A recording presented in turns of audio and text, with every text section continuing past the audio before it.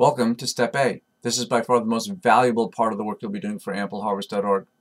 America has 33,500 food pantries spread across the country. About 6,000 are on AmpleHarvest.org. We'd like to have many, many more, and we're hoping you can help.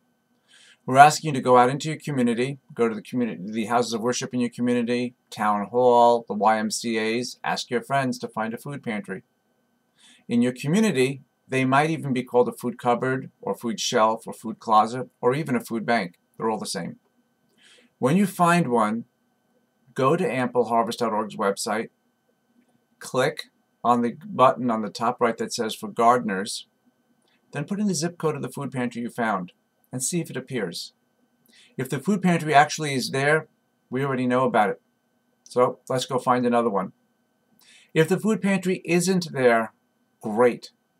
Now we're going to ask you to print out a flyer for the food pantry. It's right there on the website. Then go visit the food pantry manager, give him or her the flyer, and encourage them to register on AmpleHarvest.org. Some of the important things to remind them is, number one, it's totally free. Number two, they don't need internet. Number three, they don't need refrigeration. And number four, it's free. You may want to say that twice. That is really, really important to them.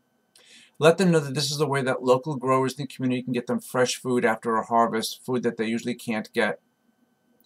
Once you have found the pantry, let them sign up. Please do not sign up a pantry on your own. We only want pantries registered on AmpleHarvest.org that actually want to be signed up. Once you've done this, go back out and find more pantries if you like, or if that's enough, go to Step B.